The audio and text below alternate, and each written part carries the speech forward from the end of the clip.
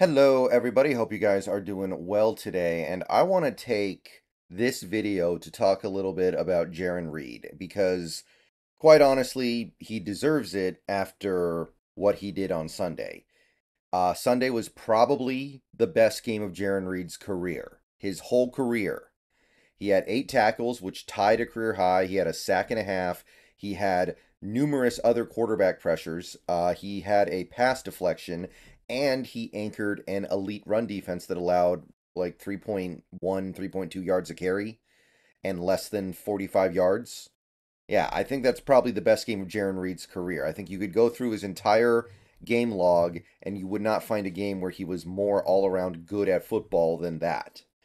But 3 games in, having gotten through the September selection of games, because our next game is not until October, I want to ask, is Jarran Reed playing the best all-around football of his career? And I can't believe I'm saying that. I can't believe I'm even bringing that up as a discussion. But really, is he actually playing the best football that he's ever played before? And I know people are initially going to say, oh, it's only been 3 games. Yeah, it's only been 3 games, but I think there's a pretty big difference between 3 games and 1 game. Like, I wouldn't be saying this if it had only just been 1 game or even 2 games, but now we have 3 straight games where Jarran Reed has exceeded my expectations significantly because when we got Jarran Reed, I felt pretty confident in what we were getting. I felt like I knew exactly what we were getting. We were getting a guy who was solid, decent. He would do the work. He would fill his role. You'd never really complain about him. He'd never shock you or surprise you. He would just be the guy that you knew he was going to be basically his whole career. Just a guy who is effective, kind of jaggy, maybe a little bit better than a jag. And that's it. You can't look to him to be your stud. You can't look to him to be your star. You have to look at him as a role player that your other stars lift up. Through 3 games, that is not what we have gotten at all, I don't think. In fact, I think you could make a pretty compelling argument that through 3 games, he's been our best player.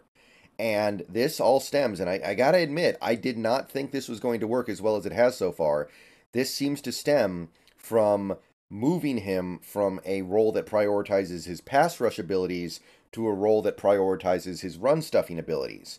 I can't say he's playing nose tackle this year because we don't really have a nose tackle, but he's basically filling the one tech role for this defense because what we are playing is basically a slightly modified 4-3 defense with him as the one tech. And with that one tech role, not only is Jarran Reed spearheading a run defense that has been really good through 3 games, one of the best in the league, he's also affecting the game via his pass rush. He's gotten numerous hits and hurries on opposing quarterbacks through 3 games. So he is still providing the juice. He is still providing some playmaking. Like I said, tied his career high in tackles in 1 game on Sunday. Nose tackles, one techs, rarely make that many plays in a game, and Jarran Reed did.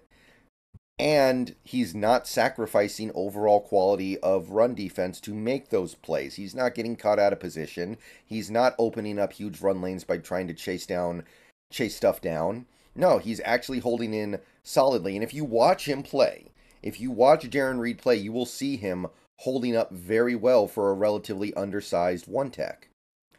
But to answer that original question, is Jarran Reed playing the best football of his life? I want everybody to look over his career real quick here. Let's start with his rookie season in 2016.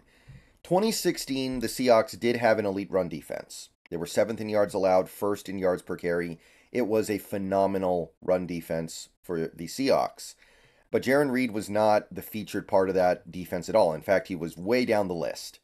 That was back when we still had Michael Bennett. That was back when we had Cliff Averill. That was back when we still had Bobby and KJ and Earl and Cam. Like, Jarran Reed played less than half the snaps and was not a big cog on that defense.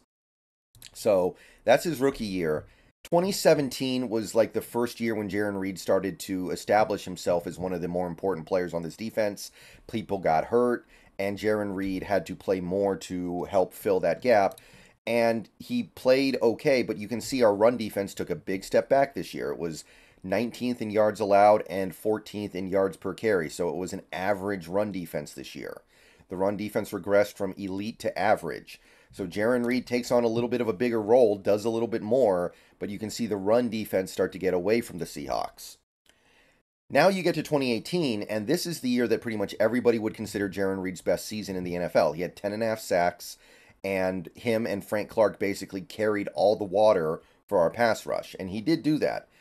He had 50 QB pressures according to PFF in 2018. However, our run defense became one of the worst in the league. It was 13th in yards allowed, but 30th in yards per carry allowed. We allowed nearly 5 yards a carry.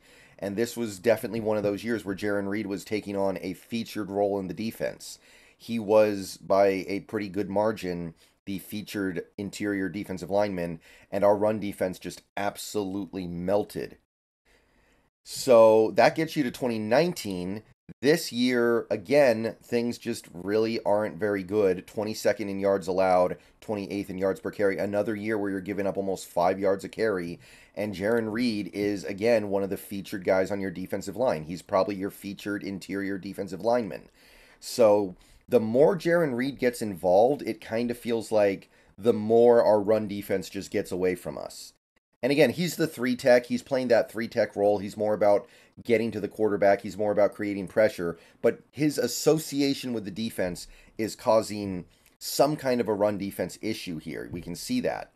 2020 is the one year where Jarran Reed was a huge part of a really good run defense. The Seahawks were borderline elite against the run this year. 5th in yards allowed, 5th in yards per carry.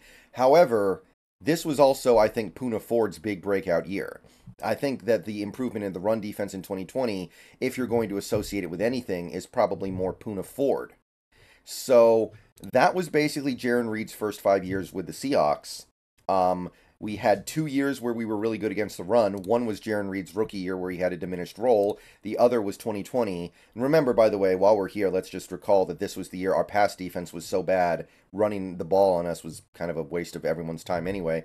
But this, I think, was more about Poona Ford. And yes, there wasn't great stuff going on around Jarran Reed at times during these years, the 2017, 2018, 2019 years. But those were maybe Bobby Wagner's best seasons in the NFL, especially 2018. 2018 was probably Bobby Wagner's peak season as an NFL player, and our run defense still stunk. And if you're looking for people to try to put that on, you're going to get to Jarran Reed fairly quickly. So we can see that while Jarran Reed may be doing individually well, we can see that he's part of some pretty bad run defenses. 2021 for the Kansas City Chiefs, they did not have a good run defense. They allowed nearly 5 yards a carry. They were 21st in yards allowed almost 2,000 yards that year. And then you have Packers last year, 2022. He was a Packer last year. He played a decent amount for them. They had one of the league worst run defenses. They allowed a full 5 yards a carry, 2,400 yards. Not good. Not good at all. In fact, borderline one of the worst in the league. So all these years, Jarran Reed has had a role in these run defenses that are bad. Some of them are really bad. Some of them are like near the bottom of the league. And this year, so far, I know it's early. I know there's time for this to change, but so far, this run defense has been phenomenal. And unlike most of these seasons, he's actually been the focal point of the run defense. Like, think about it. Our defensive line is not loaded to the gills with a bunch of guys who are dominant against the run. Draymond Jones was never known as a run defender when he was in Denver. And I do think Draymond Jones is playing the run pretty well so far, but that he's not some prime Vince Wilfork type who's taking up all the attention from the blockers and Jarran Reed's job is easy. No. We have Bobby Wagner back. That's helping a lot too. I think Jordan Brooks is playing pretty well. That's helping as well. But by and large, this run defense has a lot of the same pieces as the run defense from last year that was one of the worst in the NFL. So it can't just be, oh, these players, all these players around Jarran Reed are doing this. And it can't just be a coincidence that Jarran Reed is playing for the first time in his career really a one-tech role, and finally he's part of a really good run defense. And like I said earlier, he is getting to the quarterback still. He is making things happen in the backfield still. So you put all this together, and I'm feeling like Jarran Reed might be playing the best football of his career. I don't know if he can keep it up. He's an older guy. He's 31 years old. He might wear down by the end of the season. He might wear down against some of these other teams we play. Like when we play the 49ers, are they going to be able to run the ball all over us with Christian McCaffrey and their running scheme? When we play some of these other elite running backs that we're eventually going to have to deal with down the line, are they going to be able to run the ball all over us? That's possible. But it's looking to me like this run defense is at least credible. And that's a massive turnaround from where they were last year when they were one of the worst in the NFL. So, Jarran Reed, I thought he was just coming back to give us a decent season. So far, it's been a great season. And he may have come back here to give us that great season. So far, 7th in yards allowed on the ground and 3rd in yards per carry allowed. Absolute money. So, I don't know what else to say other than Jarran Reed, you should have been a one tech all along, I guess. You should have just been a one tech because this is what you do. I'm not saying he was a bad 3 tech, he had his moments, but overall, I don't think what he gave you as a 3 tech was worth it compared to what he's doing right now as a 1 tech. So I guess he should have just stayed in that role the whole time. All right, I will see you guys later. Go Hawks. Let me know what you guys think about Jarran Reed's season so far. I'm very impressed. I think he may have been our best player on defense through the first 3 games, and um, this is how this team gets to a good place. Spending a very, very minimal amount of money on a guy like Jarran Reed and getting special level play out of him. That is how you push the margins. That is how you ascend higher than you originally expected. Getting unexpectedly good contributions from guys like Jarran Reed. All right, I'll talk to you guys later. More videos coming later. Go Hawks. Shout out Jarran Reed.